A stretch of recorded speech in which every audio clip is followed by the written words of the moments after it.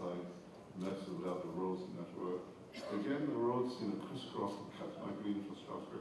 So we had to find a way we could resolve this, and back to the idea of the water, the grey water, and for the black water, you bring it out of the water back to the ground in a natural way, in using constructed wetlands. So these are biases to bring water back to the ground, and then for the constructed wetland, this is a constructed wetland, it's a series of ponds. There's a natural way for treating black water. So the water goes from one side to the other side, but when it reaches the end, it is almost potable, about 6.5 meters. It releases all the buildings, it's covered. Here you can put one building, another building without getting wet. And then within this area of the park, of course, we have the park walk. And these are different ways of bringing people up to the ground, through stairs and escalators, escalator and elevators, or stairs and escalators alone. This is the top view of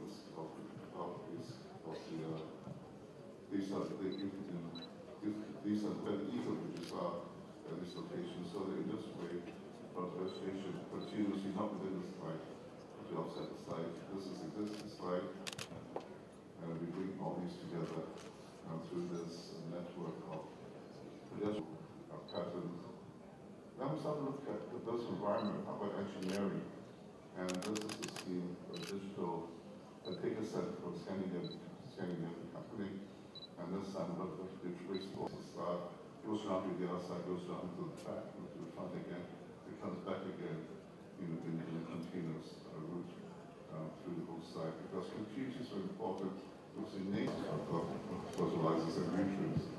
The atrium for this, the entry block, the lift block is naturally ventilated, and on the top, to give the power to this, we put photovoltaic, series of photovoltaic panels, and this is the energy used on this building, 150 kilowatt per square meter, compared to the typical office building, which is not that satisfactory.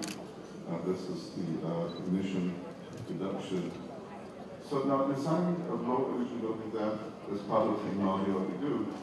Now let's say you're in a temperate climate, you have a very cold winter and a very hot summer, and in between you have two very nice seasons swinging autumn. And so green design for me starts with passive mode. Then we try to shake the building, try to orientate the building, try to start the building. And in this way we can see the white dotted line. We can improve comfort conditions a bit more from the outset, but not that much. What we should try and do is start with using renewable energy sources so that we are not dependent on full mode systems that's existent in all existing independent. So that's what's been difficult to achieve with most buildings. What if you look at the projection? One that I think we are blessed to have, because I think knowing better will mean we will act better. So, Sanjay, thank you for joining us. I know it was a very last minute thing, but you've been very gracious and kind to accept this and have this conversation with me. I hope to discover a lot through you, and I hope that some of the people seated here will understand why I do what I'm doing relentlessly. Yes, actually I had to cancel something, but anyway. Aren't you happy you had to cancel it? You get to talk to me, Sanjay. I'm very happy. Good. Why do you think I cancelled it? So I was told that we're going to have this conversation that you sent across.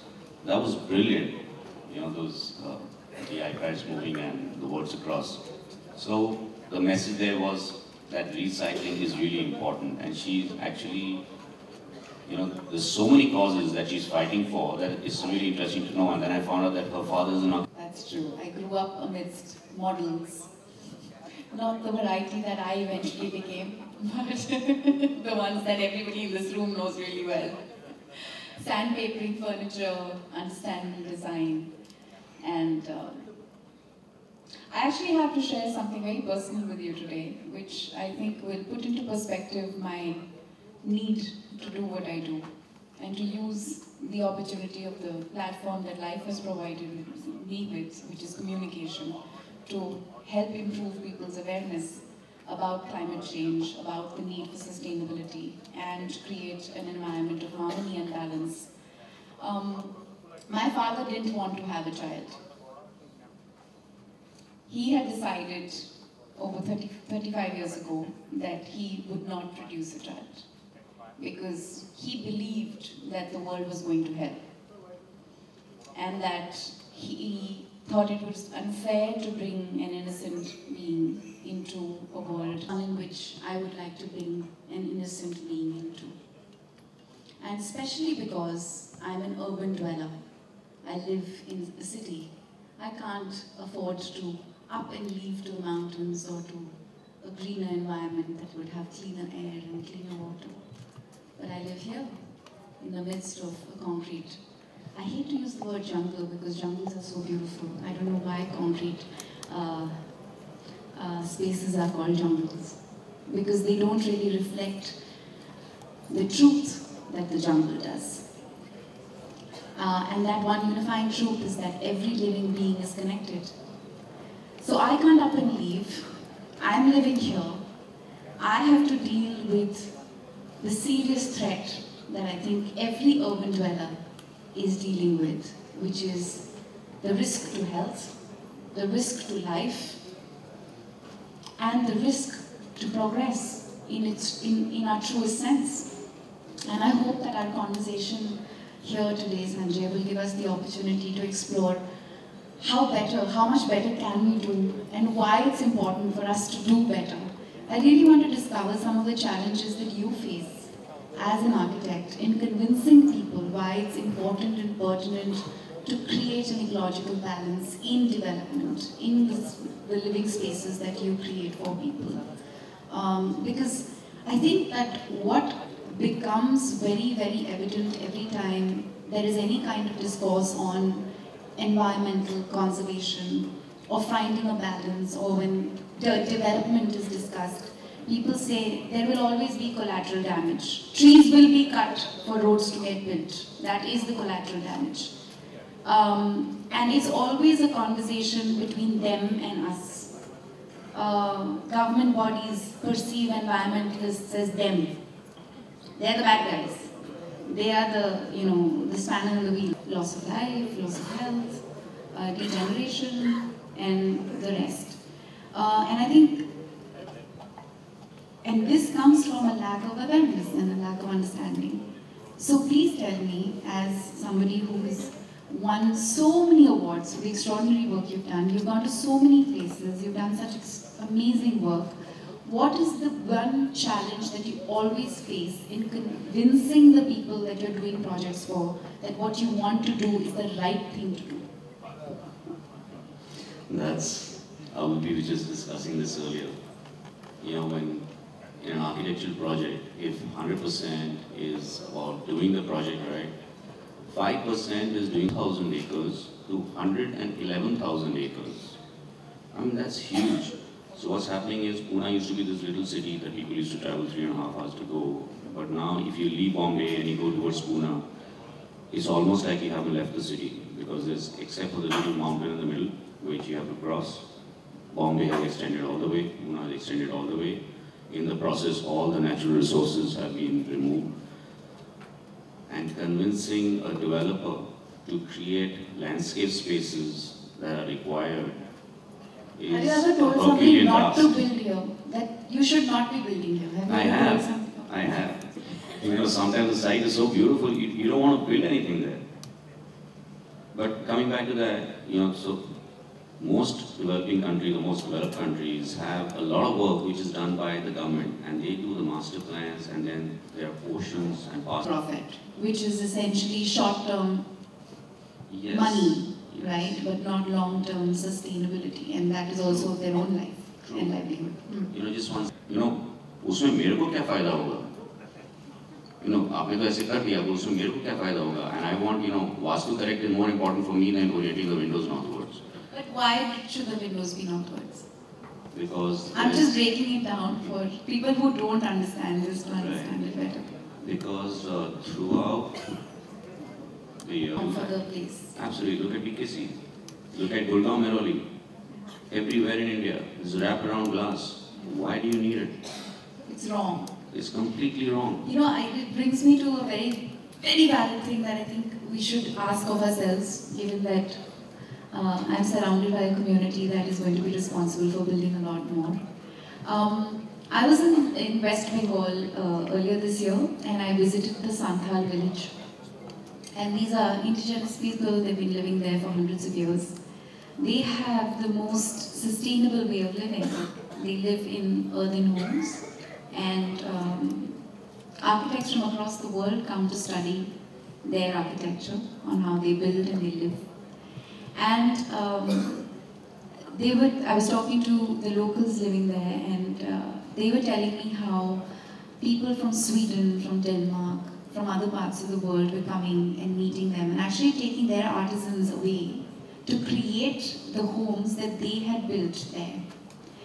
Now, in the name of progress and urbanization, what they are threatened with is urban monsters, which is modern buildings coming up in their areas, destroying the natural way of building, which these people have carried forward through possibly centuries of knowledge.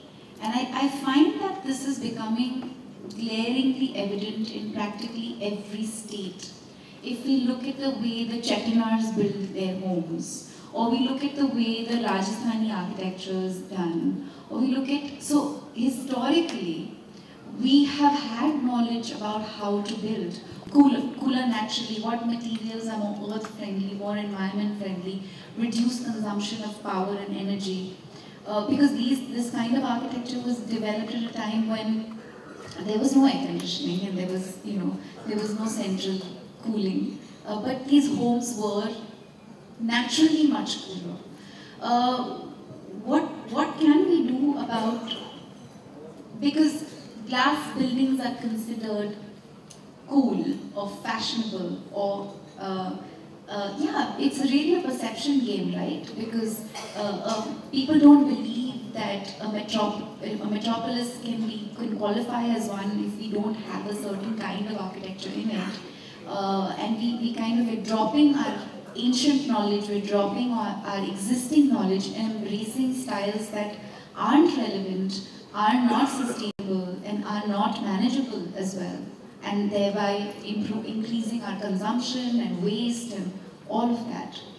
What would you say around that? Absolutely right. Walk bare feet on the floor, and it would actually, in the peak of summer, give you a thandak in the feet, which nobody uses anymore. Very few people do. Yeah, we were doing now where we told the client that we'll have make all of this cool again. How can we convince new developers, new builders, governments, people, that being true to tradition we and need people like implementing you. that, sorry? We need people like you. People like Yeah, because in India, people take this message across your community and really push it through. Because it is all about awareness. If architects talk, it's not going to be heard, except by other architects. So you need to do it. Done. I shall use my next opportunity of communication to highlight this. But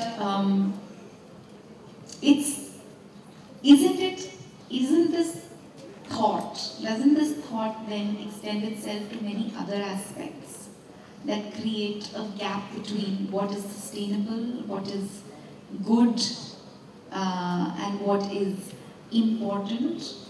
What do you think causes a gap? I believe it's a lack of awareness. Awareness. Lack of awareness is what causes the gap. And a false sense of development or progress? Aping the Western world? Completely. So, you could... Mr. Manish Srivastava, Head Marketing, Saint-Gobain, India, glass business, to kindly come on stage and present Dia and Sanjay with a memento as a token of our appreciation.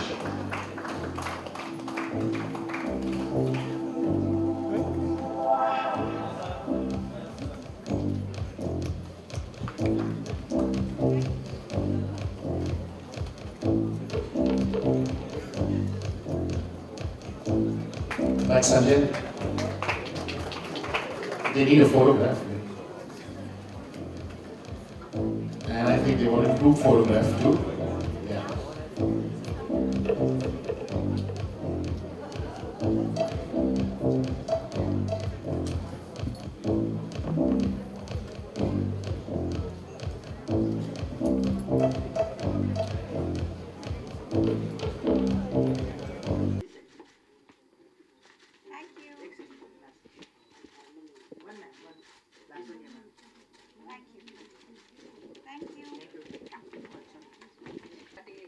Yeah. Dia, first of all, tell us your thoughts, the whole session. What's your view? You know, the Smart Green Summit is, I think, one of the most pertinent conversations we need to have. And I'm just really grateful to Economic Times for, hosting this. I know that this is not their first year. They've had it in the past as well. But when we speak of development, we speak of urban planning, we speak of economic growth, it's very, very important for us to speak about sustainability, for us to speak about climate change, and for us to mitigate the gap between government systems, policies, rules, and the value system and the principle with which people are building and trying to grow urban centers. Because unfortunately, what we witness as human beings today, especially who inhabit urban development, is that there has been a big gap between the two. Too many rules have been flouted, too many laws have been broken. There is a conscience, there's a corruption in conscience more than anything else that is leading to degradation in the quality of air that we are breathing, the quality of water that we are drinking, and it impacts our health, it impacts our lives, and we have to collectively make the difference. I think a big reason for why we are faced with this problem is because not enough people believe that the consequences of their choices, ill choices, is going to impact their lives directly. And the beauty of this forum is that we don't just highlight how poor choices impact our lives directly, but we also, I think, this platform reinforces the opportunity to innovate, to grow, to find solutions to problems, and truly understand what it means in a holistic sense to be a progressing nation in all its value and all its glory. So what are some of the major things you would encourage people to do in an effort to create a cleaner, greener planet? I think my biggest reiteration through my conversation with Sanjay Puri was the emphasis on the fact that developers, builders, identify a very key thought, which is that when you're building, when you're developing, whatever it is, whatever kind of infrastructure, whether it's housing, whether it's corporate, whether it's roads, highways, whatever it may be, do it from a place of value, do it from a place of principle. Don't just do it for the sake of making money, because the consequences of short-sightedness are large, and it is essential that we start caring more and becoming more responsible as developers. Lastly, you have been passionate voice for better waste management. Share with us a few thoughts on that. Waste management is one of the most critical issues in urban developments. We seem to forget, even as people who are a part of civil society, that the more we consume, the more we waste. And everything that we bring home has to go somewhere. Whether it is the things that we buy to use. So we need to become more conscious as citizens on our consumption and our waste, and become more responsible about how we treat our waste. I know that we expect the government to implement better waste management systems, but if cooperative housing societies, schools, hospitals, colleges, universities, canteens, hotels, restaurants do not collectively acknowledge the importance of managing their waste better, then governments will not be able to help us, because there is only that much that the government can do. We as citizens need to become more proactive about how we manage our waste, and it starts with basics, which is waste segregation. dry waste and wet waste. All your kitchen waste can go into the soil. It is biodegradable. It can be converted to compost. It can be converted to energy. But your dry waste can't be, and that can be recycled. So the collection points for recyclable waste have to increase. E-waste collection points have to increase. I have a young boy who calls himself Earthbud on Twitter, who's started a phenomenal campaign. He's one of us. He's a child. He's actually a child, and when Deona dumping ground burning came into the news, and we discovered the chemical component, particulate component in that burning ground thing, he said, one second, e-waste is being burnt there. So our wires, our batteries, our gadgets, we're just throwing it, and it's landing up on our dumping grounds, and it's being set ablaze. And all of that in our air means heart disease, means cancer, means ill health to us. So this young boy, all of 14, has been conducting workshops in schools, in universities, encouraging people to collect their e-waste through the year and deposit at the right places. So working with municipalities, working with government, so it's really about participation and awareness. So each of us can and must do our bit. Dear, lastly, if you could just give the New Year wishes and the Christmas for your viewers. Sure, of course. 2016 has been a really tough year for a lot of us and a lot of part of the world. I really pray that 2017 is a more peaceful world to live in, is a happier place for all of us to live in, and becomes a place where each of us makes a proactive choice to make a difference and be the difference. So here's wishing all of you a very happy, peaceful and healthy 2017. May all our collective dreams come true, and may we become the change. Thank you.